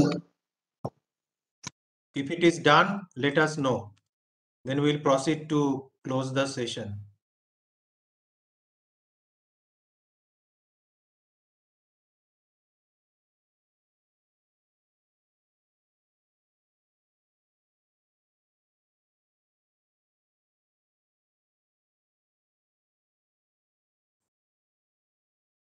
Rezaur bhai, very good to see you. I'm very Same much way. looking forward to see you in Bangladesh very soon. Okay. In person, huh? In person, yeah. Enough of Zoom call. So I very much look forward for seeing you in person. All of us should go to BUET. Absolutely, absolutely. Sudip, you will enjoy the atmosphere of BUET. I really enjoyed it for 5 years in our JICA project, and the hospitality of Rezaur bhai, and the biryani he ordered for the lunch is just amazing. Right. I went to Bikas to Salimul Haq to meet Salimul Haq. Anyway, so Surbi, over to you for the proceedings. Sir, if biryani is in the menu, I would request that DC Bongaigaon also be part of your next project. Good. Thank you very much. Now, I would request Dr. Sougata Karmakar to give a vote of thanks to all the speakers and participants. As Sougata sir is the CPPC Secretary of CDMR and Associate Professor in the Department of Design. He is the editorial board member and reviewer for many number of journals. He is the member of Indian Science Congress Association and in Human Factor and Ergonomics Society USA. He is also having a huge number of achievements, but again, due to the shortage of time, I have to conclude here only. So over to you, sir. Thank you, Shuravi. Thank you for your nice words. So good afternoon to all. So it is my great pleasure to deliver vote of thanks in front of this August gathering. On behalf of CDMR family, first and foremost, I would like to express my sincere gratitude to our Honorable Director, Sir, Professor T.G. Sitharam, for accepting our invitation and delivering inaugural speech in spite of his busy schedule. And we must mention that, okay, from the very beginning, he has played instrumental role for establishing this center. And also, with that, I want to mention that all these activities, whatever we are doing for last 1 year, that is also possible under his able guidance and encouragement, along with Professor Sudip Mitra as our HOC. Now, I want to express our sincere gratitude to all the panel members, Professor Rajib Shah from Keio University, Japan, then Dr. Lakshmi Priya, ma'am, then Professor Mohammad, Rezaur Rahman from Bangladesh University of Engineering and Technology. So we are really thankful to all the panelists because within a very short notice, they have accepted our invitation and they managed their time to interact with us, deliver wonderful speeches, and we got really very important insight related to how the scientific knowledge, technological knowledge, and management knowledge can be brought to the field, like as mentioned by Dr. Lakshmi Priya, that how administrator can utilize those knowledge. On the other hand, as Professor Shaw, Professor Rezaur Rahman mentioned, that on the other hand, administrative knowledge and all other aspects of science and technology, how we can utilize for disaster risk mitigation and at the same time the disaster for overall disaster management. We want to express our sincere thanks to head of the center, CET, Center for Education Technology, Professor Hemant B. Kaushik, and his supportive staff members for extending their support for live streaming of this event. I also want to, we must thank to our participants, all the participants, enthusiastic participants. Without their participation, this event could not be successful. And also all the students and also other faculty colleagues imposed good number of questions during question answer session, and our knowledgeable guests, speakers, they also handle all the questions very nicely, and we really got insight from their address. Now, I want to express our thanks to all the faculty colleagues from CDMR and all our beloved students, master students, PhD students for their continuous support for our day-to-day activities as well as for organizing this program. Here I particularly want to mention our role of student volunteers. They played very instrumental role. Okay, they also worked at the background for preparing the brochure, communicating with the people. So they are really helped us a lot for organizing this event. Here I particularly want to mention the name of Shubham and Devdut. but not only both of them, but all other students really volunteered for this event. At the end, I want to mention that all the panelists, I expect that they will extend their continuous support for betterment of CDMR and also for prosperity of CDMR in near future. So thank you all. With this, I am concluding the session. So thank you all. Thank you. So that's the end of today's webinar to celebrate the first anniversary of Center for Disaster Management and Research. So once again, on behalf of CDMR and IIT Guwahati, I thank all the panelists and request Professor Shaw to put on your camera, please, Professor Shaw. And also the students, most of the students across the country, they have joined and they remain actually logged in. And we have, as I said, that a couple of students from Bangladesh and a couple of faculty and students from Japan. And of course, all over India, from Jammu Kashmir till Kanyakumari, I have seen in Tamil Nadu also. So thank you once again to all of you. And special thanks to my colleagues from Center for Disaster Management and Research that even with their busy schedule, and we have another meeting lined up at 5:30 for CDMR only, faculty meeting. So without taking much of time from all of you, I would like to say it was a pleasure meeting you all. And very soon we will be meeting again. And also biryani will be there. Thank you very much and take care. Good night. Thank you, sir. All the best to CDMR and everyone else. Thank you. Thank you. Thank you, sir and ma'am. Thank you, ma'am. Thank you, ma'am. Thank you, sir.